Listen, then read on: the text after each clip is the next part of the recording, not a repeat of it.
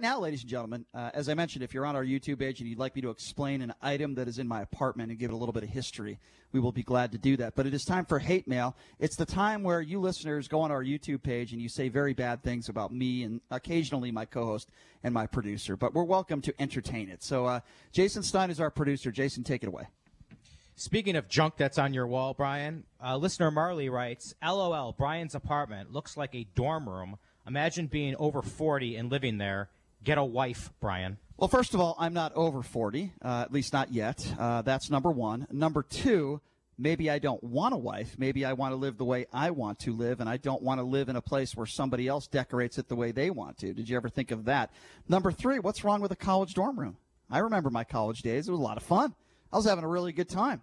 So, no, I don't want to be miserable the rest of my life, and I don't want to live with someone that tells me how I need to decorate my place. So that's the best way I could respond to that. Go ahead, Stein.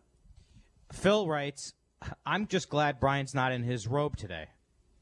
The fact Me that too, by the way. Yeah, you aren't the only one, The Phil. fact that he actually mentioned that tells me that he has an image in his head of me in a robe, and he pleasures himself to it every night, and then his wife can't do anything with him. That's what I think. I think he has that image in his head when he goes in the shower, if he does shower, he thinks of me in my robe, and he's providing a disservice to his loved ones. So I think you got to stop thinking about me in my robe. I know it excites you.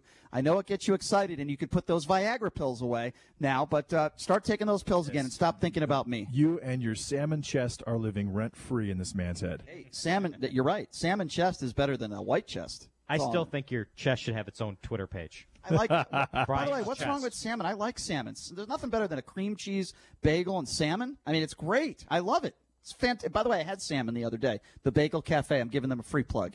Great salmon. The over there. best. What? They're open? Yeah, they deliver. Oh, they do? Yeah. Oh, well, I didn't know that. I mean, it'll cost you $25 for a sandwich. But that you know. place is great, though. I like their pastries. Take Their somebody there for a meal, and it'll run you like $70 for two people. Yeah, it's insane. Go ahead, Stein. Viewer Nerman writes, I can't stand looking at Shapiro's face, and then one of those emojis where the smiley face is puking. Hashtag get Brian off here. Well, wait a second. That's not accurate. Shouldn't it be get Brian off camera? Wouldn't that make more sense? That would She actually wants make you more gone, sense. period. Yeah. So somebody who wants me gone still takes the time to go on our YouTube page and to watch and listen to our show. You are the definition of a loser.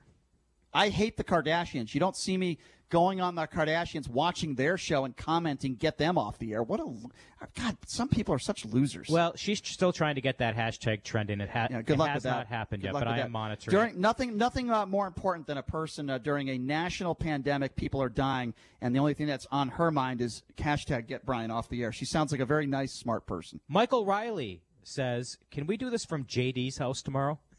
That wouldn't work. Yeah. No, that wouldn't work. That wouldn't work at all. Too many animals floating around, and you got a kid, and it's not going to work. Actually, right now, I have a cat, and that's it. Yeah. I have a cat who's very, very well behaved. Yeah. A very well behaved. That's not what I saw. It's not what I saw when I was there. That's all I'm saying. It's cat litter everywhere. Cat was all over the place, jumping everywhere. It's not what changed. I saw. Okay. That is that. Oh, you tamed the cat? I have so much more time on my hands now, Brian. You've tamed the cat. Just like C.J. Watson, I have time to do the chores I said I was going to do that never did. You're like Joe Exotic with the cat running around. But my cat's okay. 7 pounds. Next. It's 10,000. Earlier on the show, we had Michael Avenatti's attorney on. Susan writes, Brian is having a meltdown because his boyfriend, Michael Avenatti, got caught extorting Nike. Boo-hoo. Well, there's another case of someone who just doesn't like Michael Avenatti's politics, and then you assume that because we have his attorney on, that you would be homophobic, and because we're talking about Michael Avenatti, that I would be his boyfriend. Just another typical homophobe. Is that a female, by the way, or is that someone impersonating here's somebody something else? I wanted to bring up, but do you guys think, what are the chances that Michael Avenatti leaves the country? Not going to happen. You don't think no, so? He'll have a bracelet on. Not going to happen. Too smart for that, No, too. not going to happen. Okay. No way. Maybelle Shapiro is back, everybody. The woman who claims to be Brian's mother, and which she's clearly not. Tend to believe. I don't know. She says some pretty revealing things. I'm 60-40. Yeah, I'm too. Yes, no. Yep. Maybelle Shapiro. Brian had a Michael Avenatti poster on his wall way before it was the hip and cool thing to do. Never had a Michael Avenatti poster on my wall, but I know you have a poster of me on your wall that you pleasure yourself to. Go ahead, Stein. Next. From Big Daddy Shane, and yesterday we were talking about your bathrobe that you were wearing was from the Four Queens. I think you said you stole it from the Four No, Queens. I did not steal it. That is a mischaracterization. I did not steal No, a he robe. actually described in detail the caper. Yeah, I did not steal it. That was given to me as a gift. Big Daddy Shane, the Four Queens finally repossessed that bathrobe. Thank God. I love that robe. It's so comfortable. The only reason why I'm not wearing that robe today is because I wanted to show off my shirt. And I'll make this announcement on the show. I'm going to some breaking news for Vegas Take fans, whether you're a fan of me or not. The breaking news is this: I have decided who I'm going to support in the 2020 election. I am deciding to put my support not for Donald Trump, not for Joe Biden, but for Larry David, the co-creator of Seinfeld and, of course, Curb Your Enthusiasm. I am supporting Larry David, so I bought this shirt that says Larry David 2020. Pretty good. Who would his running mate be? Would it be Leon? I think I would support Leon as his vice president. I think it's Funkhauser. Maybe Susie. Well, Funkhauser's dead, so that's probably not going to happen. What, Joey died? You're talking about Joey Funkhauser. Yeah, Joey Funkhauser. His father's dead. Yeah. Superman. I think Leon would be a great vice president running mate. Or maybe Bernie Sanders. I don't know. Because they both are very alike. That would be wild. Yes. Larry David and Bernie Sanders campaigning together. That would be absolutely insane. Yeah.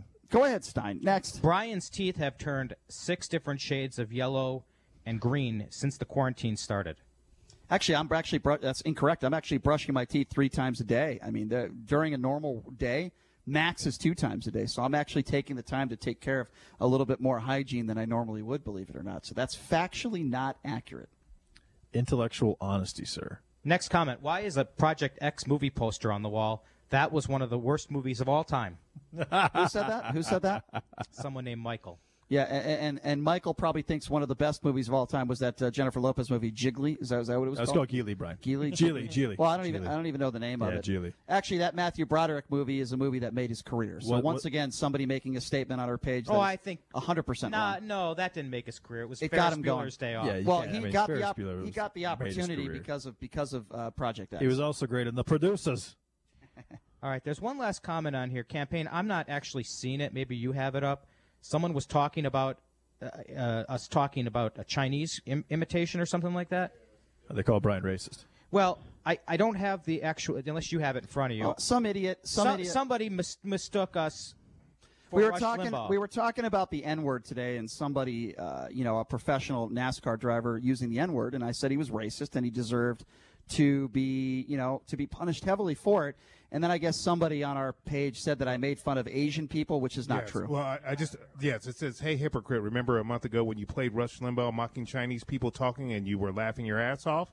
Remember that you're a piece of, and you're so effing hypocritical. All right, so to this idiot, I get the picture. So to this moron, when I heard Rush Limbaugh, do we have the audio? Are we even going to play it? Okay, so this is what we laughed at. This is Rush Limbaugh making fun of the president of China at the time. All right, you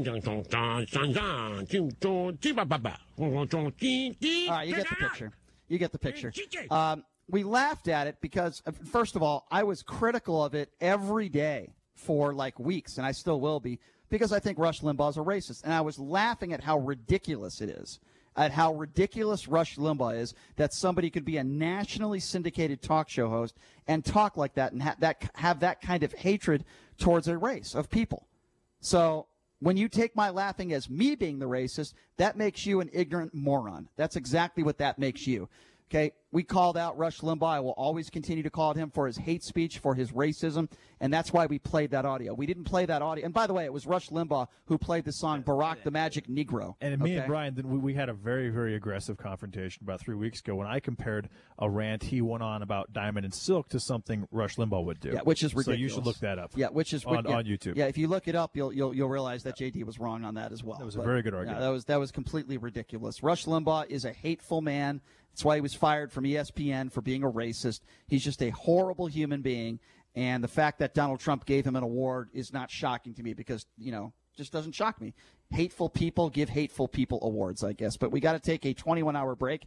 Ladies and gentlemen, of course, Sean Hannity is going to be coming up next. Tomorrow on the show, we have a very, very funny man. One of my favorite stand-up comics on the planet. That would be George Wallace. Hope everybody has a great afternoon, great day. Stay safe. Sean Hannity coming up next.